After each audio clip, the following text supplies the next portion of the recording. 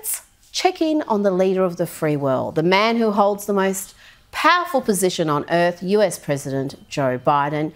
Yesterday, the president travelled to North Carolina to visit the recently renamed Fort Liberty to sign an executive order.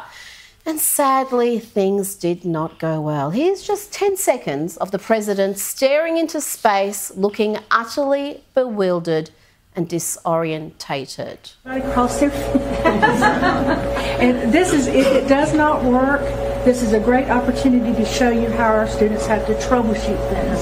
So, oh dear me, it did not get much better when he said a few words, or at least tried to. Nash County,